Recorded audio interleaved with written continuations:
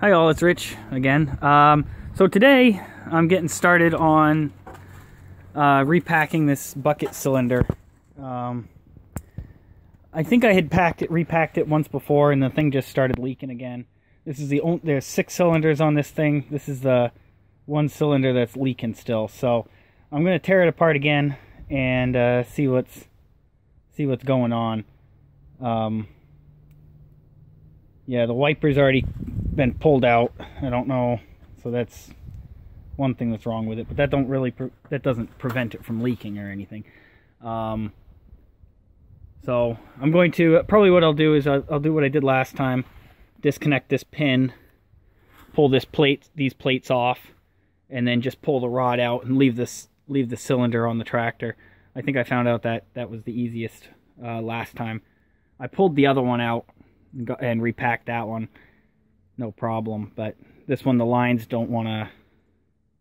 I don't want to end up breaking any fittings, so we'll do it on the tractor itself. Let's get started on this. I think it's a 9/16.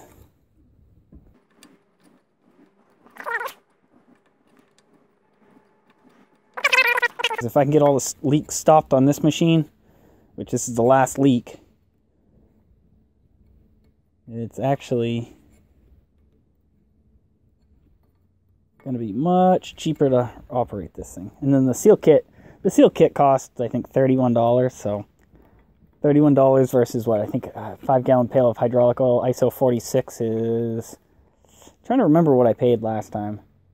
$60, 5-gallon pail, I think. So now let's go ahead and get those out.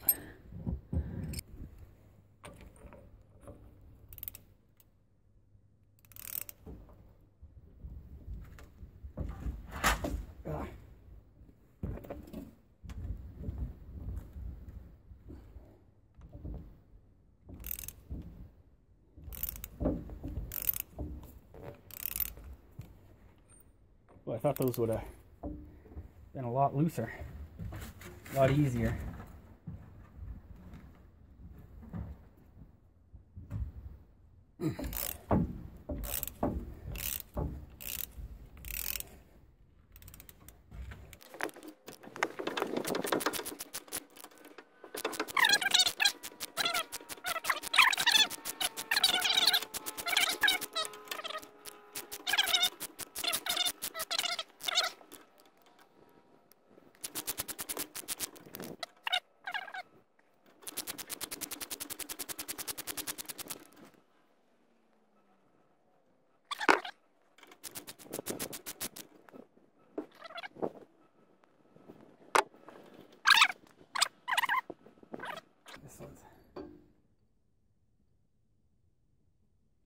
They're 9/16.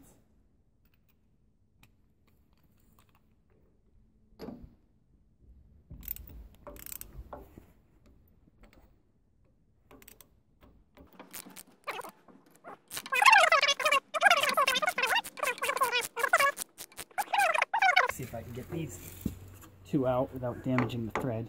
Oh, well, that went easy.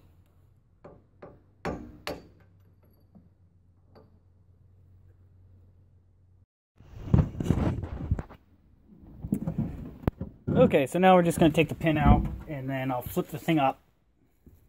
Let's see, these pins usually come out easy, but they don't go back in easy.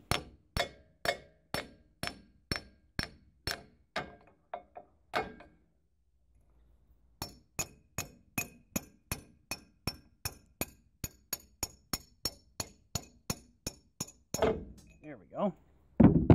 Went easy. So now I'll just flip the cylinder up. Oh boy, that's heavy. There we go. There we have it. Get down. So probably what I'll do now that the thing's flipped up, I'm not going to show this on camera because usually what I do is I stick a rod through the end of it and pull and twist on it until it comes out. So it's usually about a half hour, 45 minutes of me struggling, so I'm not going to put that on camera. Okay, and we're back. I got the cylinder out. It wasn't that bad to do. What I did was I pounded on this with a hammer, and it just sort of slowly came out. I think last time I used the forklift and I just pulled up on it. But so now the next thing I do is crack this nut, because I need to be able to get this separated. Now that the pin's out, I can try to crack that nut loose. Now, there's a lot of ways to do it. I don't like putting impact stuff on it. So usually what I do is I take a ratchet, or so probably a 3/4 inch ratchet is hopefully good enough for this. Hopefully I don't break my ratchet. Then I put a long rod on it. So we'll see. I don't know how many feet that is, probably 10, 12 feet. We'll see if it cracks loose or if I'm going to struggle with this. Luckily I have a tractor hitch ball that works great.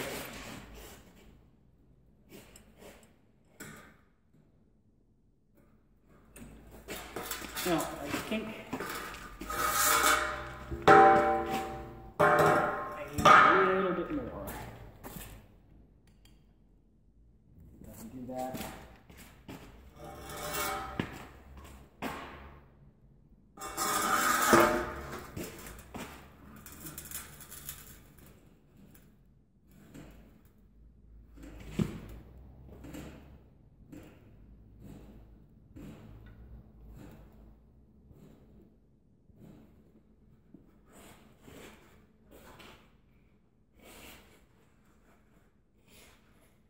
Wow.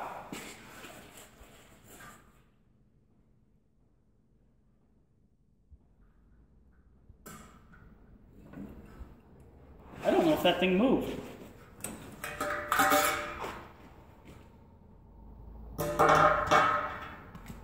See if we can do that again. Oh, it did move. Okay, good.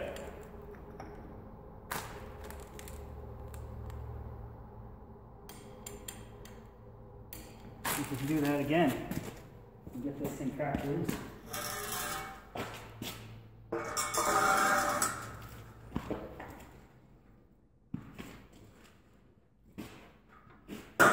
Okay. That went much. Oh, there we go.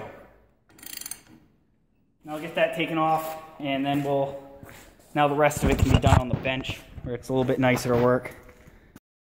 Okay, so we're back. We have the cylinder on the bench. So I'm going to start taking this thing apart. I already got the nut off. And so this should slide off. Well, doesn't usually go that easy, but then I think this is the packing that's the suspect. This all has to be, you know, suppressed together. So when I thought I had pulled this one apart before, but it's not really. These are the old rings. Guess I'm losing it. That's probably why I actually have 2 seal packs on the shelf. Apparently I never repacked this one, or possibly I never repacked it. I probably pulled it apart and replaced. Well, I obviously didn't replace those rings. So all the new rings are yellow, I think, or in one of my kits. So I'm gonna get this apart, and we're gonna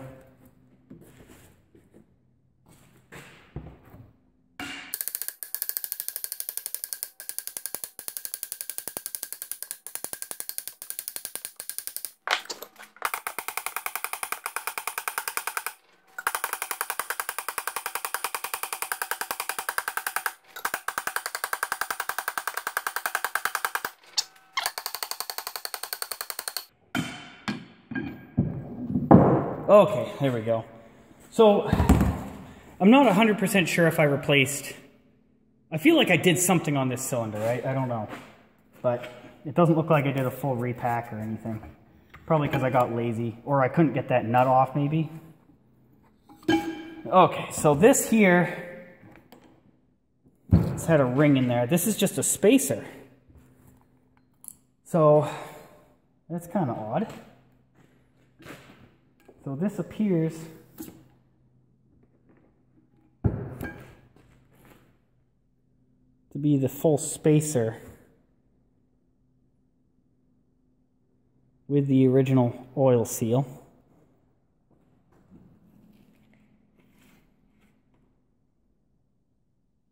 And it looks like it was a total of 1.5 inches.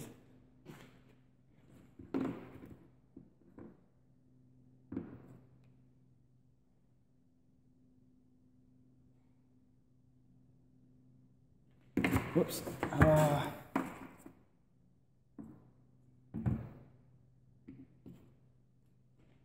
Well, somebody did some work on this, and I don't know if it was me.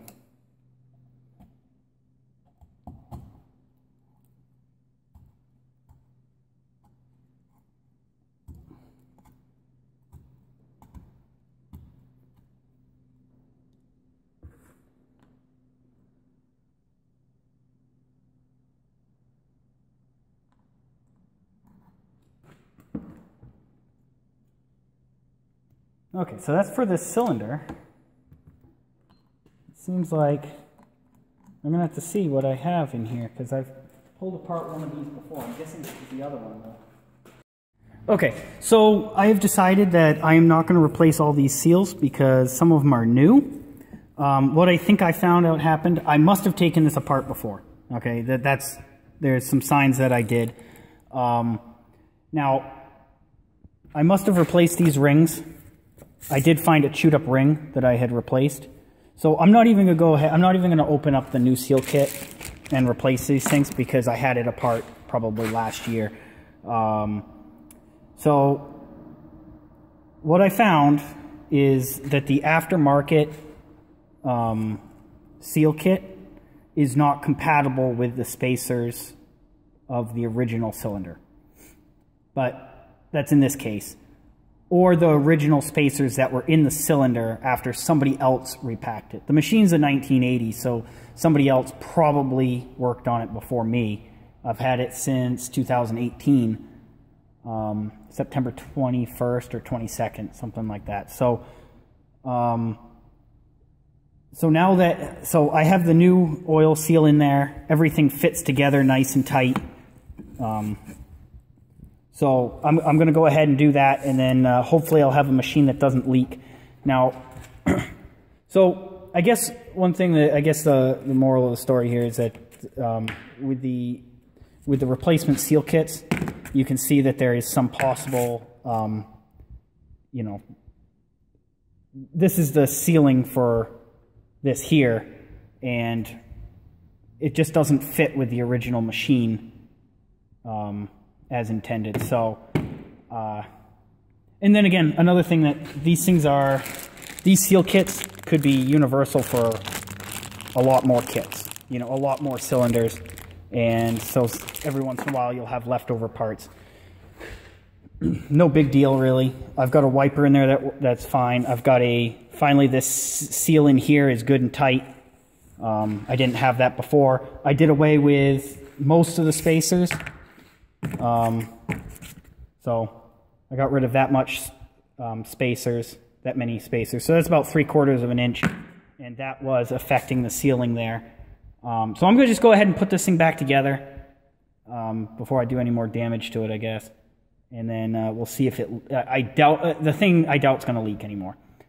Before, most of the leaking occurred when the machine was not running, so that tells you that there was a very bad, you know, seal. And it was leaking in here. It was leaking, well, there's a seal on the other side of this this plate here. So, and that should be, let me take this apart so you can see it. That's the new seal in there, if you can see it. So, fits tight. So that's a good sign. And it also has these new seals, like this one here. This one has a built-in wiper, so that's kind of nice. So it's got a wiper in there, and then it's got a wiper up here. Of course, the new wipers that come with it don't fit, so can't use them. So I guess so. Hopefully, I'm gonna put this back together. I'm gonna just you know, put this ring back on, or this valve back on, and then put the nut back on. And then I'm going to go and reinsert it back into the cylinder. hopefully this fixes the problem. I found a smoking gun. It's incompatible with the new seal kits.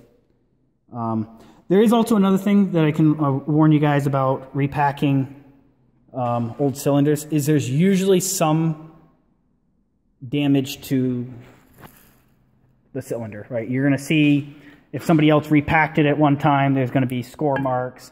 Now, another thing to watch, and this is a serious thing, is that sometimes the rod itself is pitted. Like you can see in there that, I mean, the rod's pitted a little bit. Right there. See, the rod's pitted. Now, I actually haven't had any problems with the pitting actually causing it to leak.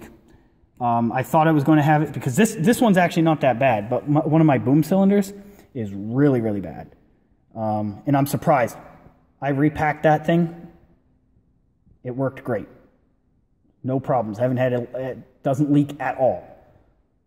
So sometimes, I mean, if you can go and get these things resurfaced, you're in a better position anyways, because the worst case, the best thing that this score mark can do is chew up that new seal I put in. I do not have, I'm not going to get this one resurfaced. I may try to search to, try to find something on Craigslist or something like that, just a replacement cylinder. But at this point, if it doesn't leak, I don't care. Right. As long as it doesn't leak and it's got plenty of power, I'm good with it. So hopefully this helps somebody out. I'm going to throw this back in the tractor. And so if you like these videos, please like, comment, and subscribe. Okay, that's it for now, guys.